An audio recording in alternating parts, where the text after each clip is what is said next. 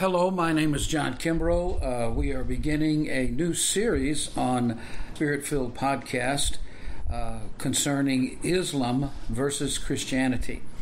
And what we're going to do is we're going to begin with a prayer, and then I'm going to have Kimberly Mills, who is the producer of our podcast, ask some questions that relate to introductory material on this class. This will be a series. I expect there to be at least 8 or 9 podcasts on this subject. So let's begin with a prayer. Almighty God and Father and Creator of all, it is so good that we can call you our Father. It is so great to know you through Jesus Christ our Lord. How do we ever thank you for what you've done for us? The wisdom and the love that was sent forth in sending your only begotten Son, and knowing that he was willing to go through what he went through for us. That we're so sorry that he suffered the way he did, but so thankful that he was willing to do it. And through your Spirit, to have that Holy Spirit that searches our hearts and connects us to you in a way that we could never connect on our own. Father, as we start this new series, help us to be diligent, to understand what your word says, to examine all things to see if they be in accordance with your word. Help us, Heavenly Father, to teach the truth, but do it in love. Thank you, Father, for this opportunity to study and to talk and to learn more, not only about what others believe, but how to represent what we believe to others. Help us, Heavenly Father, to do what Jesus said when anyone is in conflict with us as Christians, and that is to, first of all and above all, love them. Secondly, to bless them. Thirdly, to do good to them. And fourthly, to pray for them. And then we would be like our Heavenly Father. So be with us in this series on Islam. In Jesus' name we pray. Amen. So Kimberly, if you would, you can ask the first question that we've been asked on this series. Okay. I guess first of all, we need to know what qualifies you to teach this subject. Well, when it comes to studying the Bible, I have studied the Bible for over 40 years. I've studied it, I've preached it, I've taught it in many places in America and overseas. I've been a missionary, and I've done a lot of study in the Word, so I think on that end it qualifies me. And I've done a lot of study about Islam, and I've actually taught this course in 2 different churches, and I'm going to teach it again coming up next month, which would be a lot more detail than what we're covering in this class. But to make a long story short, I've done a lot of study in it, and I have done a lot of study on the contrast between Islam and Christianity. Okay, so being a Christian, why do you feel it's important to study Islam? Well, that's a good one. I think it's important to study Islam because statistically, Islam is the future of our country. Right now, as you probably know, there are approximately 7 million Muslims in the United States of America. And when you look at the facts, according to the UN, Islam is growing at a rate of 6.40% compared to 1.46% at the same time period for Christianity. It is going to overtake Christianity and be the number one religion in the world. But not only that, it's expected to increase in population over the next 20 years from 1.6 billion to 2.2 billion by 2030. In fact, they say that within 35 or 40 years, that every second birth in the world will be to a Muslim family. So Islam really is one of the fastest growing religions in the world. And as you know, that there is a lot of violence that's associated with Islam. In fact, Muslim fundamentalists have killed 3,107 Americans. They've injured 1,688 in 75 terror attacks across the United States. So it is something that, with the growth in population and with more and more of those of the Islamic faith entering into this country, we see them every day. We associate with them. We have contact with them in school and work and in different places. That more and more fundamentalists are going to come to this country, and we are going to deal with those who are immersed in the Islamic faith. It's just a number. It's a numbers game, and the more who come, the more detailed information they're going to have, and the evangelism of Islam is going to be greater and greater. So we need to know as much as we can about the differences. But are you saying all Muslims are terrorists? Oh, absolutely not.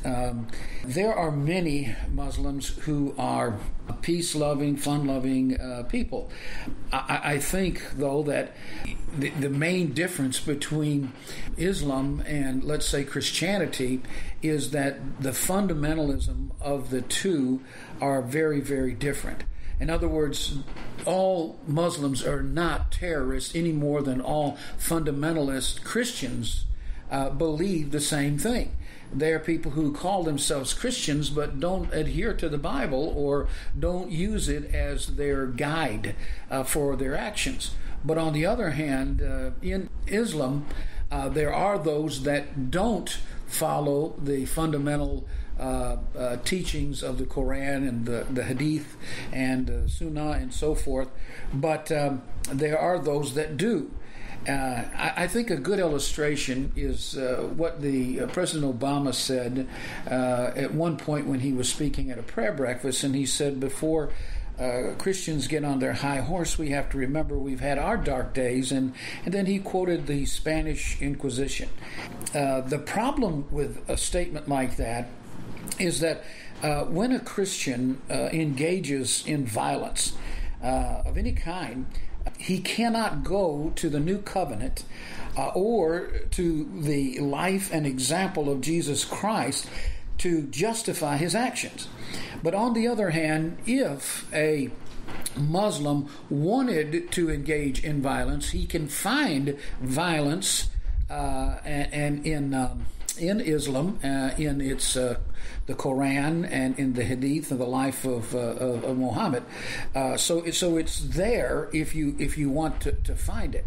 I think there's a huge difference between a Muslim who grows up in the Western culture influence versus the Middle East.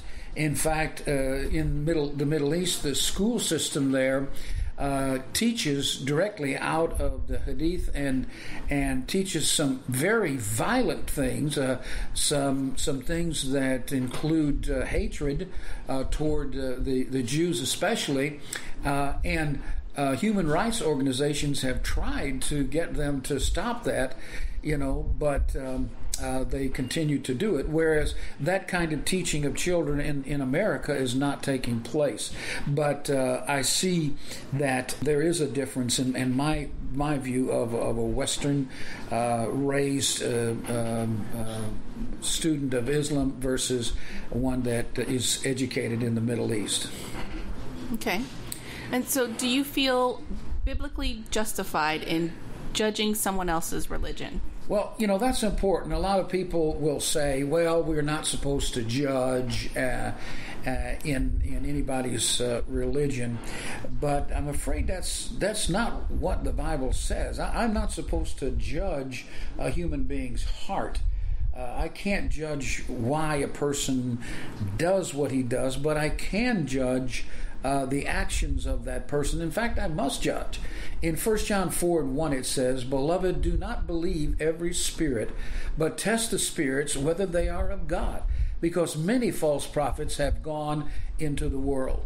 Jesus warned his disciples that they need to be on the alert, for many false prophets will rise up and deceive many, Matthew 24 and verse 11. So I think it's very important for us to test any religion, and especially in our culture of relativism, in our culture that kind of looks at all religions as just kind of different approaches or pathways to God. If it's one thing that you'll come away with after this study, it is that when you truly examine the doctrines, and that's what my focus is going to be on, is the doctrines of Islam versus the doctrines of Christianity, then you will definitely see that they are radically different approaches to God. That if you follow one, you cannot follow the other. They are very exclusive of each other. And so I think for those reasons alone, biblically, it's important for us to study about other religions and what they teach.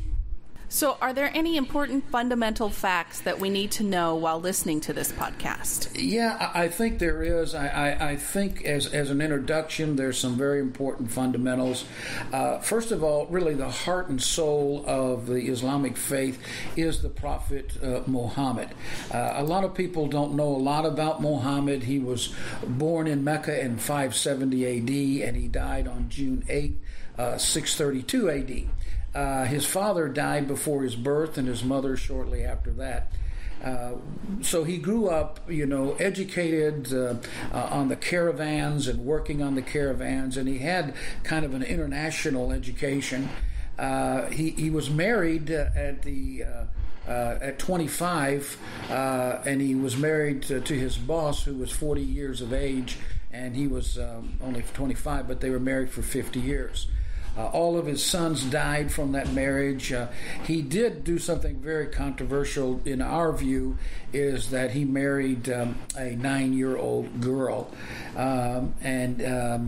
When you speak to someone who is a Muslim about that, they will be quick to point out back in those days that Europeans married 13-year-old girls. But, when you look at Muhammad, and you look at his life, he was a person who could neither read nor write.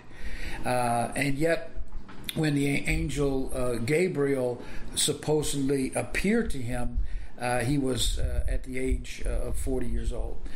He continued getting these revelations for 23 years. And so for 23 years he got these revelations. And most people want to compare the Quran to the Bible, but it's not really written like the Bible at all. What would happen with Muhammad is he would get these terrifying revelations, and which we would begin to write. His first one happened on a mountain just outside of Mecca in the year 610 when he was 40. And his own reported words was the pain was so intense that he thought he was dying. And he was convinced that he was either delusional or possessed, since it seemed impossible that someone like him could be a prophet. And that would really be based on his education. And so his first impulse when he found himself still alive was to try to finish the job himself and leap off a mountain to his death. And that, of course, is written about the life of Muhammad. So it was not like the prophets of old that you read about in the Old Testament or even the New Testament. It was a very terrifying thing when he received these revelations, and he was described as sometime in these revelations it was like the ringing of a bell. One of his associates said that I saw the prophet being inspired divinely on a very cold day and noticed that the sweat was dropping from his forehead as the inspiration was over. So Muhammad was confident that he could distinguish his own thoughts from the message that were given, but he still questioned it, and yet he wrote everything that he had down. So he gave the Quran, and the reason that he recited this Quran according to the message given to him was to warn unbelievers of the day of judgment, to warn those who reject God's revelation, that is the Quran, to preach monotheism. He lived in an age where there were still many people who worshipped many gods. And so monotheism is a very important aspect of Islam. To praise the name of Allah to the world, to give a vivid descriptions of the tortures of hell and of the pleasures of paradise. Muhammad said that Allah had wedded him in heaven to many people. In fact, I was reading one place where it said even the Virgin Mary was going to be one of his perfect women that he would be married to. There are some basic facts that I think everyone should know really about Islam. And Islam is an Arabic word, and it's a verbal noun meaning self-surrender to Allah, literally the God. Muslim means anyone or anything that surrenders itself to the true will of God. The Quran literally means the recitation, so it was a reciting of things. And different from the Bible. The Bible was given by inspiration. God used men. He used their vocabulary. He used their life skills and their way of writing and speaking. But the Quran is totally inspired, even down to the punctuation and the pronunciation.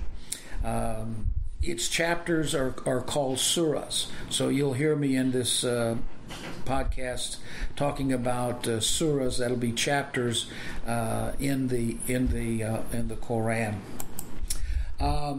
For a believing Muslim, the Quran occupies the position that Christ has for Christian.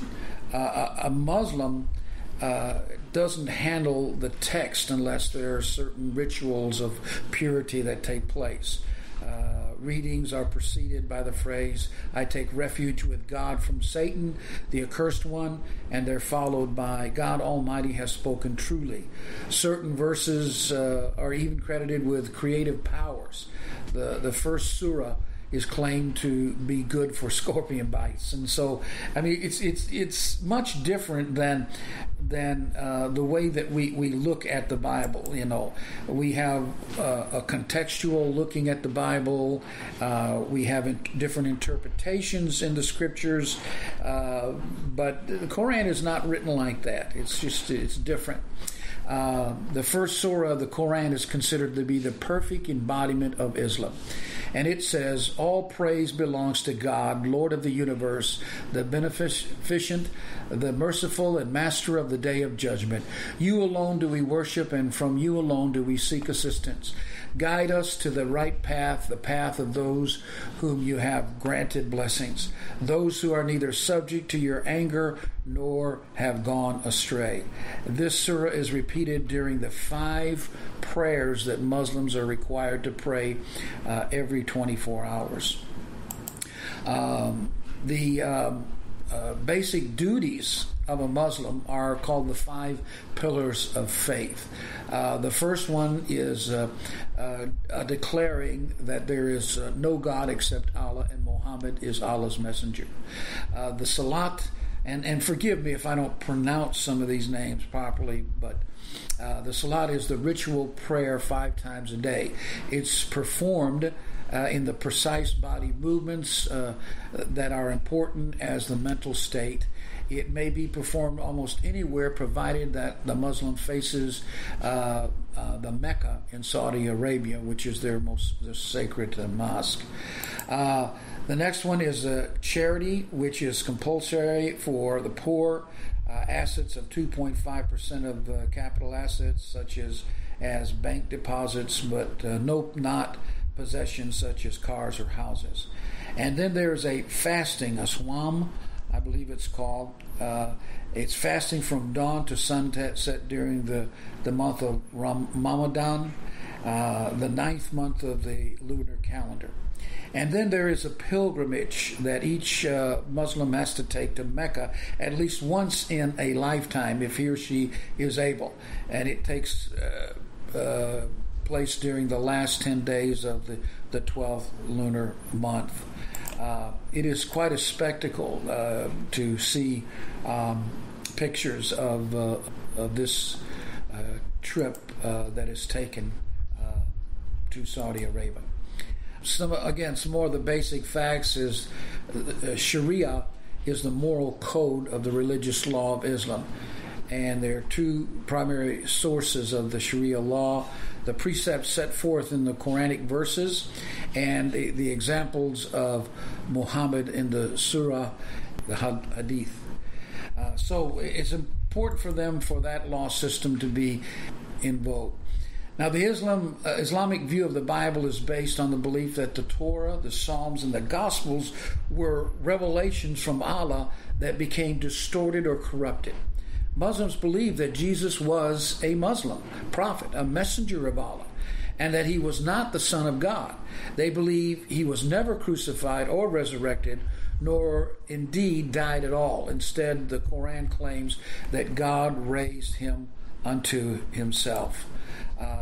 Islam is often classified among the Judaism and Christianity as one of the three Abrahamic faiths. But the Muslim conception of Abraham is really radically different from the Judeo-Christian tradition in Islam. Abraham is the prototypical Muslim prophet, and that it is in the Quran in which the religion of Abraham is to be found.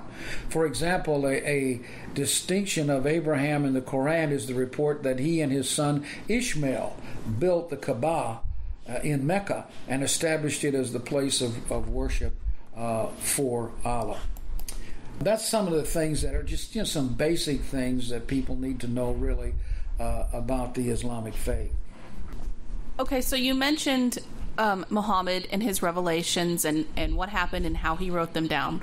What is the purpose for his revelations? Well, I kind of said that before. The purpose of his revelations was to warn people, to warn them that they could not get away from the judgment day.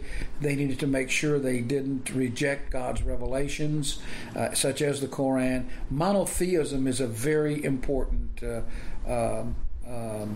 cardinal fact and point of the Islamic religion. And then, of course, the descriptions of heaven and hell and what is going to be in the afterlife. Okay, and I think you've kind of already told us what is required of Muslims to be a faithful follower. Is there anything else you need to add to that? No, they have to follow the pillars of faith, and they certainly cannot adhere to some of the doctrines of Christianity.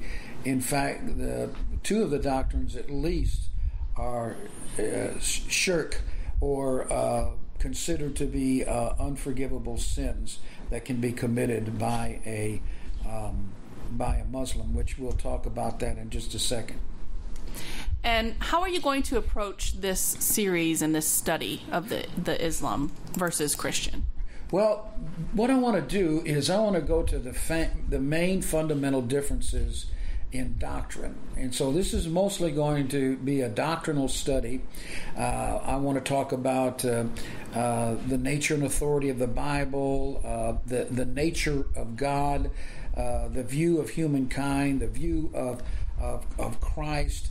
I want to talk about the dark side of Islam. I want to talk about eschatology, some of the beliefs of Islam concerning the last days or events that surround the end of time, and then compare that with the Christian viewpoints. And so it's mostly all going to be a doctrinal study. For instance, when we talk about the nature of the authority of the Bible, we're going to talk about how Muslims reject the authority of our Bible, and they reject it because they believe that it's been corrupted, that it's been changed, and therefore they reject it. Then their rejection, surprisingly, this is one of the most surprising things that I found in studying their religion, is they reject the fatherhood of God. The very thing that we as Christians cherish so much, to be able to call God our Father, to be adopted sons and daughters of God. Even Jesus told us to pray, "Our Father who art in heaven." To a Muslim, that's not good news. In fact, it's very offensive because they actually believe that it puts God in the company of the Greek gods in the past who had sexual relations with women and had children. Then, of course, the Trinity. This is a very important difference, because those who believe the Trinity, and we do as Christians, that makes us committing the unpardonable sin of attributing a partner to God. And that's a very important study, I think. And then our understanding of humankind. When it comes to sin, Islam looks at it very differently than Christians do. And even our understanding of salvation. We talk about salvation, and if we're talking with a Muslim, we're on two different things as we speak to them, because they have a different view of salvation than we do. And then the denial of Jesus' death on the cross, and then the denial of Jesus' deity. And then, of course, those things that are going to happen at the end of time. And I think that as we go through this study, the most important thing that we'll find is that Islam and Christianity offer two radically different versions of how one can approach God. Okay.